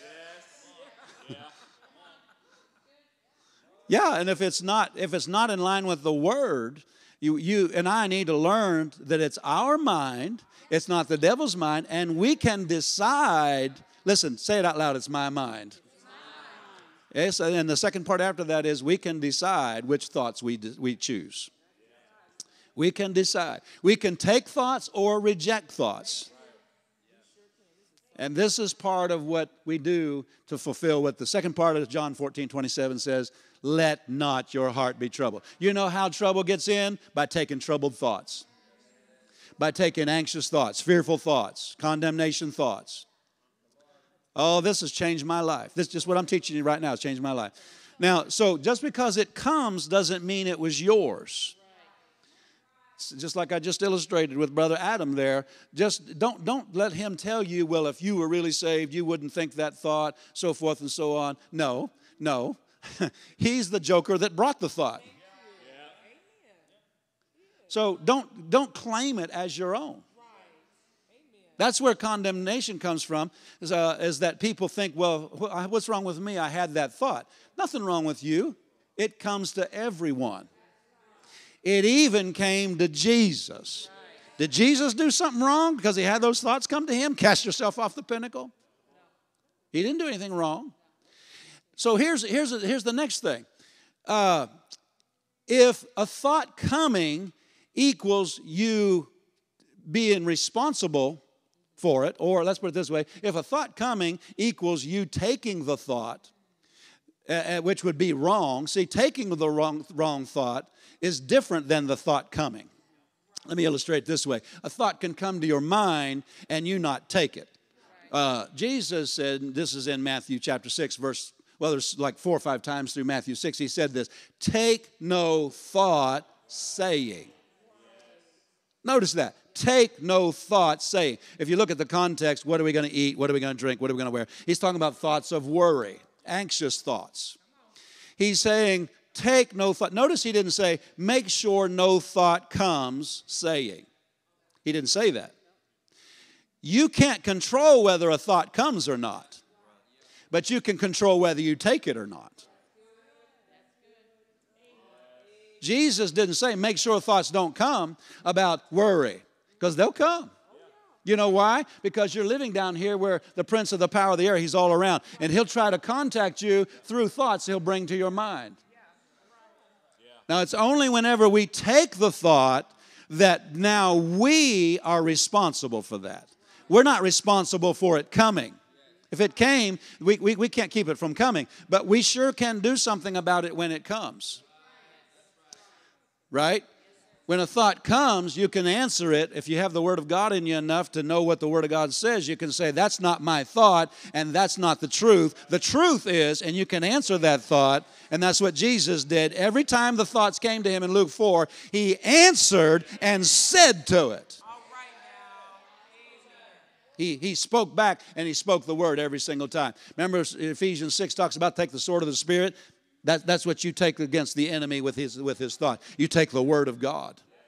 Well, if you don't know what the word says, you're at a disadvantage. And he'll harass you, torment you, not because he has the authority to, but because you let him, maybe not knowingly, maybe ignorantly. You know what I mean by ignorantly? Unknowingly, in other words. But so a thought coming doesn't equal you taking a thought. Oh, that helps me because the enemy used to harass me. Well, you shouldn't have had that thought. I didn't think that up. I'm just minding my business, and it came to me from out here, you know. Praise the Lord. We got to learn this. Brother Hagin said it this way. He said, you can't keep, he's talking about the same thing I'm talking about. Thoughts coming. He said, it's a little like this. You can't keep the birds from flying over your head, but you can sure keep them from building a nest in your hair.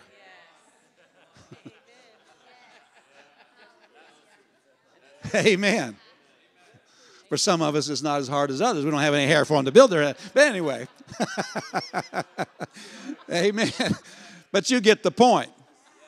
You can't keep the birds from flying over your head, but you can keep them from landing and building a nest in your hair. Praise the Lord. Are we learning a little bit this morning? So I'll tell you something that I tell the congregation I preach to so often, many times up there in Cedar Rapids. And I'm going to start telling you here too.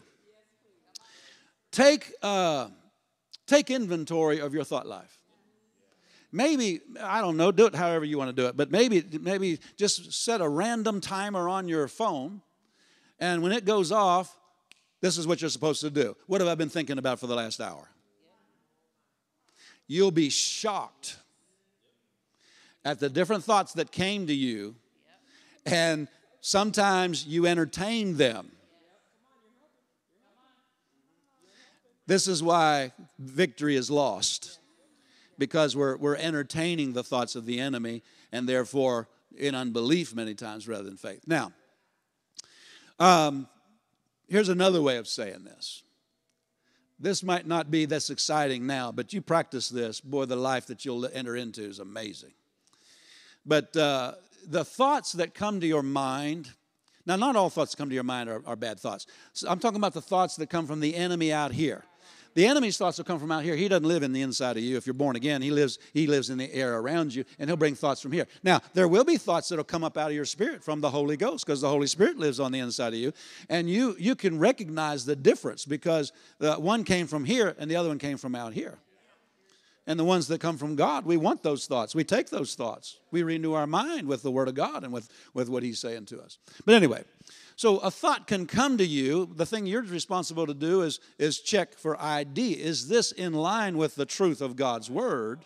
Once it is in line with the truth of God's Word, you accept it, meditate on it, and feed it into your thought life. In other words, when it comes to you, you don't reject it. You turn it over in your mind. That's called taking the thought. Now, when it's the wrong thought, when it's not from God, when it's a thought, when I get off work, I'm going to go home and punch him in the face. That would not be from God, just in case you were wondering. But whenever the wrong thoughts come and the enemy brings those thoughts, just because it came doesn't mean you're responsible for it. Now, but if you start turning it over in your mind and thinking it after the enemy, now you took the thought. Does that make sense? When you take the thought, only then are you responsible for it. Before that, it wasn't your responsibility. Just because it came doesn't mean you did something wrong. Right? Y'all looking at me real intently. I think you're listening. I think you're getting it. Praise the Lord. This has changed my life. Now, here's another thing. You can't fight thoughts with thoughts. You can't fight thoughts with thoughts. I'm talking about fighting wrong thoughts. By the way, you say fight? Yeah, this is a big part of spiritual warfare here. This is a huge part of spiritual warfare. You can go there if you want to. I'm not going to turn there, but remember 2 Corinthians chapter 10, it talks about verses 4 and 5. It says the weapons of our warfare are not carnal, they're mighty through God. What? To the pulling down of strongholds. And people oftentimes they put a period there and they say, that's right, let's go up there and pull those strongholds down up in the heavenlies. Continue to read. Continue to read. Pulling down the strongholds, casting down what? Imaginations. Boy, if we had time. Woo. Imaginations and every high thing, listen to this, that exalts itself against the knowledge of God and bringing into captivity every what? Thought. So we've got thoughts, imaginations, and strongholds mentioned in there. Things come in the form of a thought. When you take it and entertain it, it'll form an imagination. And if you let that imagination grow, it'll form a stronghold. And it's not up in the heavenlies, it's between your ears. And that's what binds people. The enemy is defeated. But whenever he can form an imagination or a stronghold in people's minds, that's what defeats them. Am I making any sense? Praise God. So it's our responsibility to not let these things get a hold of us.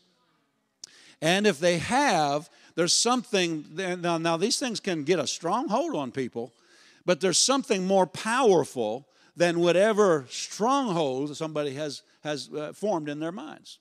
Let me give you an illustration of this. I've heard people, I didn't go through the Depression. I wasn't old enough. You know what I mean by the Depression, the 1929 stock market crash and all of that? When people went through that, they said that generation was scarred by that. Well, unless you get your mind renewed, something like that can scar you. But there's something more powerful than experiences that want to scar people's way of thinking. When I mean scar them, I mean people said that generation, boy, they were hoarders. They were, and I'm not preaching being wasteful, but how many of you know you can get into bondage? You know, saving every paper cup and amen. But they said some, not everybody, but some in that generation, it scarred them. It affected them to where they never could really prosper after that. Why? Because Satan used that experience to form an imagination and a stronghold and really a fear that we might lose everything again and we never, those kinds of things. Well, there's something more powerful than any experience you've had in the past that has bound you in your thought life. The Word of God. The weapons of our warfare are not carnal, but they are mighty. Let me tell you this. They're more mighty than anything that has bound you in your mind, your life, your thought life. You can be a totally different person. My wife and I are testimony to this. She kind of grew up in some things I grew up in. And both of us, we were affected by that. But as our minds became renewed, our home became so peaceful, so wonderful. Our lives are precious today. We cherish life. We love life. We're not, this might sound strange. I'm going to say it in the context of living in defeat and wanting an escape hatch. We're not praying, Jesus, come right now. I am wanting him to come. I said it the other day, come Lord Jesus.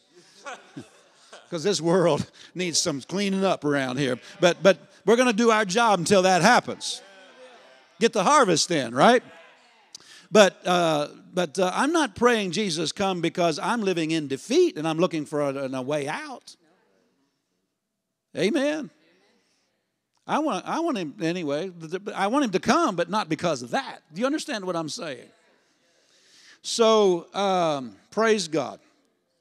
Jesus was skilled with his enemy. When Satan came in Luke 4, I'm closing with this. When he came in Luke 4, listen to the Phillips here, and when he had, this is the enemy, when the enemy had exhausted every kind of temptation. Jesus' skill exhausted the enemy. He gave up.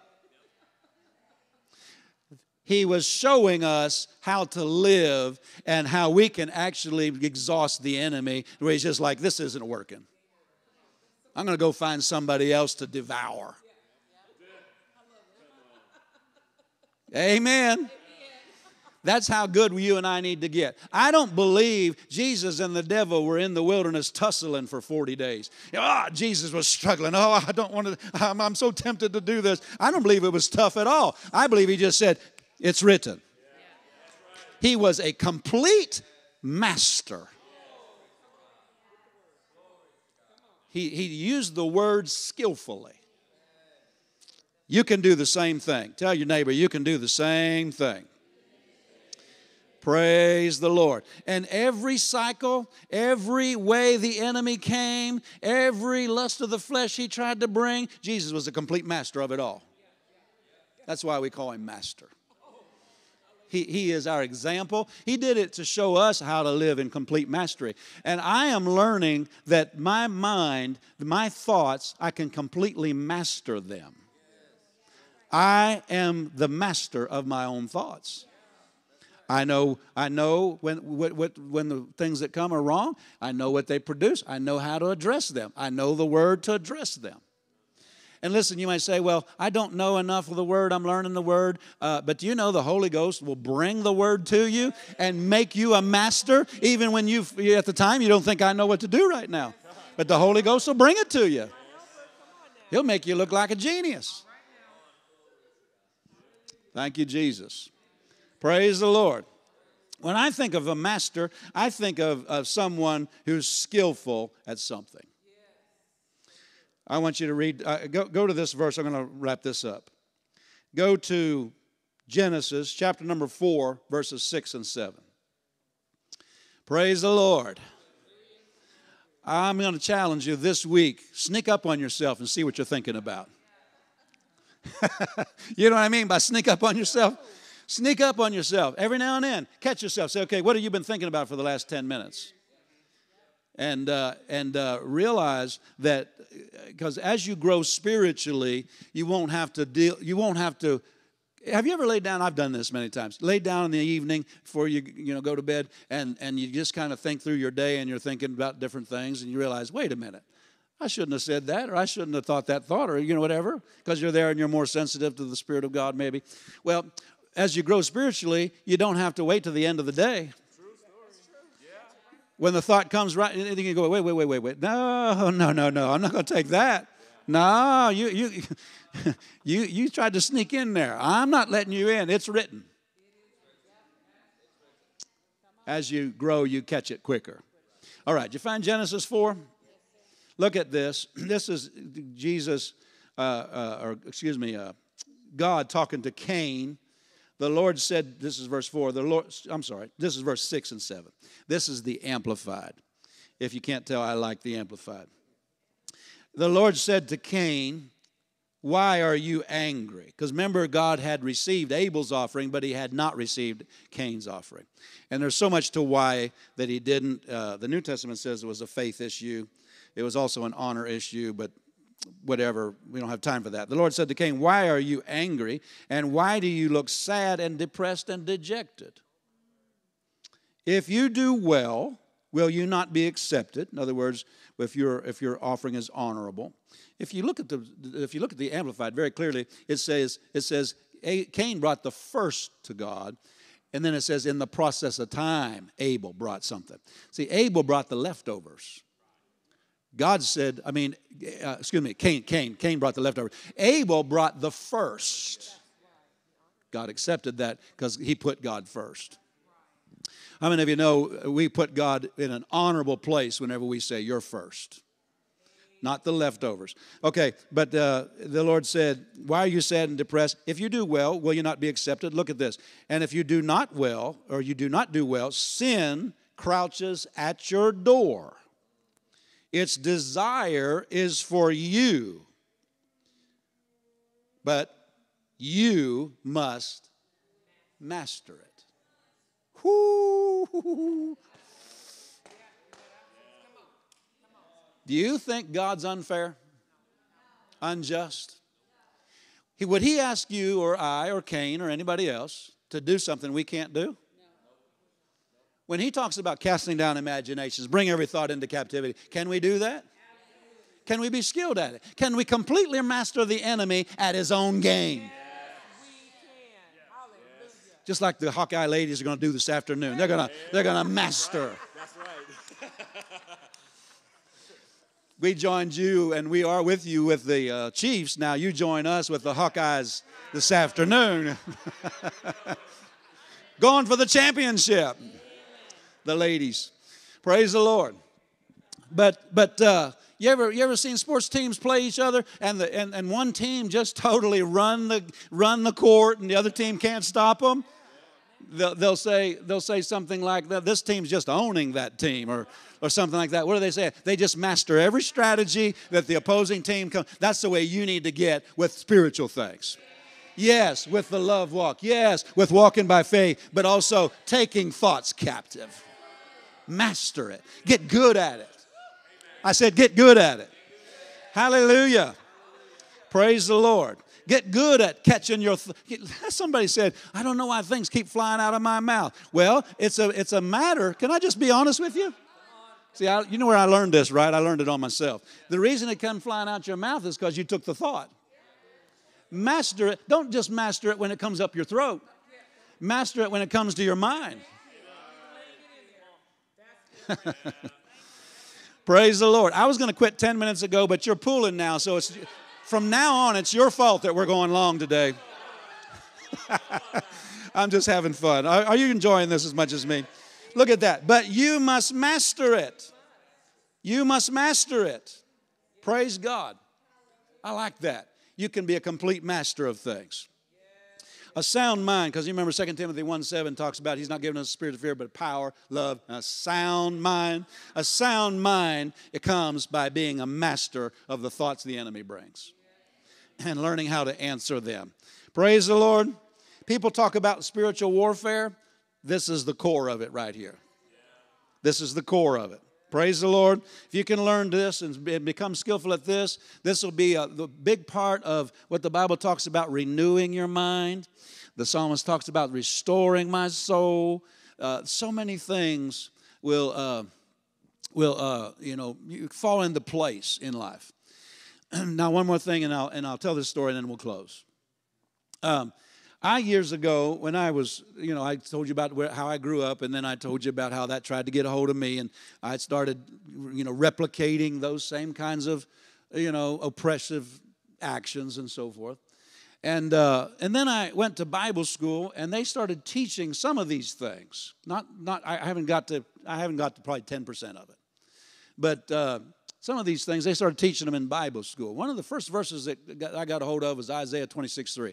Thou wilt keep him in perfect peace, whose mind is stayed on thee. Mind stayed on thee. Mind. This is my thought life. My mind stayed on. Now, somebody said, I don't like this teaching on the mind. Sounds too New Agey. The difference between New Age and what we're teaching is they want their mind stayed on the great nothingness and just open yourself up to you ever heard some of these strange things they say? No, Christians don't open their mind to the great nothingness. They open their mind, they put their mind on the Lord. How do you put your mind on the Lord? You put your mind on what He said to you.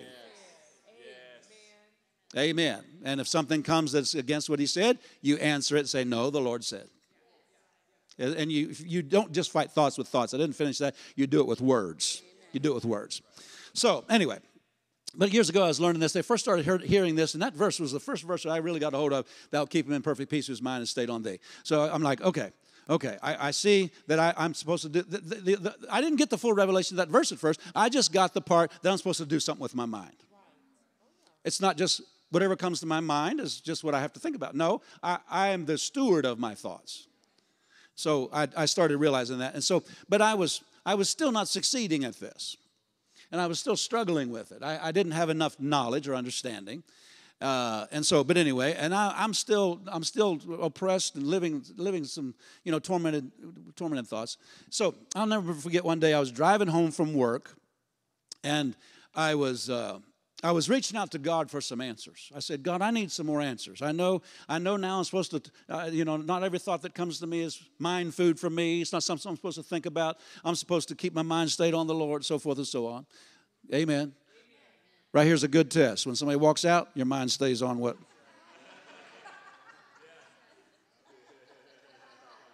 You see how uncontrolled people's thoughts eyes are? Yeah. So I said, Lord, I need some help. Lord, help me. I know it's not you. I know it's me. I don't understand this right yet. And I'll never forget it. I was turning the corner. You don't know about this, but Broken Arrow has some apartments. We lived in some apartments. They changed their name to Parkwood Apartments. And it was on the corner of Main Street and Mason Drive. I turned the corner off Main Street in Broken Arrow, Oklahoma to get on Mason Drive, and the Spirit of God rose up on the inside of me because I'm reaching out to Him for answers. He rose up on the inside of me. He said, look at that verse again. You're doing it all wrong. Like a flash, I realized I had only seen the first part of the revelation, that I'm to keep my mind stayed. I don't want to control my thought life. But what I didn't see was, and he said that you're doing it all wrong. I was just saying I was just thinking I don't take those thoughts, those oppressive thoughts. I was not, and I was just kind of keeping my mind empty. He said, you're doing it all wrong. It's not don't think on those thoughts. It's turn from those thoughts to think on what God said. Like a flash, I saw it. And that was the beginning of my freedom in my mind. Hallelujah. And I have been learning, I've been practicing that for years and getting better at it. I keep feeding my spirit on it, and I keep going over these truths, and these things have really, really, really transformed my life. I had a good opportunity I don't know how long it was after that. I learned that this is where, see, there's victory for your mind, but then this will also help you. Boy, I don't have time to get into this. You don't believe God with your mind, but it is part of keeping your attention on the Lord is part of walking by faith. Faith is of the heart. But for time's sake, let me say, I was learning to do this and walking by faith. If you look through the New Testament and the Old Testament, many of the verses we talk about faith from, a lot of them will talk about your attention. Take about Romans 4, where it talks about Abraham. The Bible said he considered not his own body. There's things that you're authorized from the Word to turn away your attention from them. But then there's so many verses that we go to. Matthew 6 is one of the greatest ones. Anyway, so I began to learn to do this, and in my faith life, it was helping me so much. And I'll never forget, I got an opportunity just a few days, I don't think it was a few days, let's say maybe within a year after this, to practice this real well. There was Oklahoma, little Kansas City's this way, but Oklahoma's more this way. They used to call it Tornado Alley. I stopped saying that because I started getting what I was saying, you know. But anyway, I went through a tornado. Yeah, it was interesting. When trees this big around are planted in the yard in front of you, you're like, okay, this is different than when I grew up in Pennsylvania, you know. Anyway, but there was a situation where there was a windstorm coming up. Debbie and I were in the top apartment of the building in Parkwood Apartments, one of the top, apartments. And a big storm come up. There's sirens going off. They're saying take cover, all this. And so I said, I have a covenant. And I went through Psalm 91. I turned my attention away from all that. And I turned to Psalm 91. No harm will come nigh my dwelling, so forth and so on. I bind you, devil. And I'm telling you what, that thing tried to grab my attention and hold my attention. There was wind blowing. There was a pine tree right outside our bedroom window, and it was far enough away, the branches weren't touching the window, but when it was really windy, the branches would hit our window. And that's whenever you better do something, But those branches, I said, no, I ain't taking this. I'm holding my attention on what the Word says. And I held my attention, and I rejoiced. Debbie and I both rejoiced and thanked God for the victory. That thing passed, and we could hear the hail. And the devil said, that's it, your car, because we didn't have a parking garage. I'm trying to quit. I'm almost done. We didn't have a parking garage. Cars sitting outside, and now we can hear the hail on the roof. And the devil's saying, that's it. Your car is going to have dings all over it. You know, he's just harassing I'm not taking it, but he's trying to bring those thoughts. I said, Mr. Devil, I got a covenant. I'm standing on my covenant, and I'm a tither. I'm redeemed from the curse, from destruction. And I just held my attention on the word and stayed in peace rather than, Well, the thing passed. The hail stopped. Went somewhere else. But I'm laying there, and the devil said, "Now you better get up. You better get up in there and look at your car. Your car's all dinged up. That hail's bad. You could hear it was bad." I said, "Mr. Devil, that car's just fine." He said, "You better go look." I said, "I don't need to look." See, I'm holding my attention, and I'm fighting this good fight of faith. And I said, "I don't need to go look. It's fine." He said, "You better get up real early in the morning then, because, you got to get in before everybody else. This whole area, all the body shops are going to get full of cars real quick. And you don't want to, And I said, "Mr. Devil, my car's fine. And right now, Mr. Devil, I'm going to sleep. You can tribulate if you want, but I'm going to sleep." See, I had learned to take thoughts captive and answer them with the word. So anyway, I said, and it went to sleep. The next morning, woke up, first thought that came to my mind, you better get out there and get your car in there into the body shop before everybody else, because you're going to be in a long line if you don't get ahead of everybody. I said, "Mr. Devil, my car don't need my car's redeemed because it belongs to me." I said, "It's just fine." Just for that, I'm not going out. The guy had something to do later, a few hours later, but I said, "I'm not going out there until I have to go out there." Boy, he tried to harass me on that. See, I'm just holding him in the arena of faith. Anyway, so whatever, 10 o'clock, I had somewhere to go, and I went out, get in my car, and my neighbor's out there. He said, "Man, that was a bad storm last night." I said, "I heard it." He said, look at my car, and it was all dinged up. He said, "Is your car all right?" I said, "I haven't looked." I walked over to my car and looked, and not a ding, not a hail damage. Anyway, I looked at the whole thing real carefully. Nothing wrong with it. And the cars, how many of you know you got a car, you got a line, and another car? There's cars on both sides of me, all the way down there, all the way down there. And all the other cars had dings on them. The ones right beside my car had dings all over them. My car had no dings. Hallelujah. You'd come too late to tell me this doesn't work. Hallelujah. You don't have to be dragged around by the torment of the enemy. You can hold him in the arena of faith and say those thoughts that come to your mind, you can say, "It's written." Hallelujah. Don't let the devil drag your mind around by the hair. You know what I mean? Drag your mind around. Just everywhere he makes a suggestion and your mind goes over there. He makes a suggestion and your mind goes over here. And it's fear, and he's just dragging you around, just tormenting you. Listen, you can live free from all that and be his total master. Did you get anything out of the word this morning? Stand up with me. I go on long, but listen, you can take it off of Pastor Debbie's time next Sunday. How's that? Glory! This is where the victory is. Praise be to God. I said, praise be to God. I'm telling you what, this has saved me many hours of struggle and being upset. Hallelujah. Can you do this? Pastor, you're just making it too hard. I didn't write the Bible. And by the way, you can do this. Don't let the devil talk you out of it. You can do this. It takes practice. I said it takes practice. But you can, no place, listen, you're going to have your mind the rest of your life. You might as well have one that you can live with. You can either have one that you can't live with, or you can have one you can live. You may as well go to working on it, renovate the thing, and have one you can live with. I decided to have one I can live with. Now, it's not just going to fall on you just automatically. You have to take thoughts captive.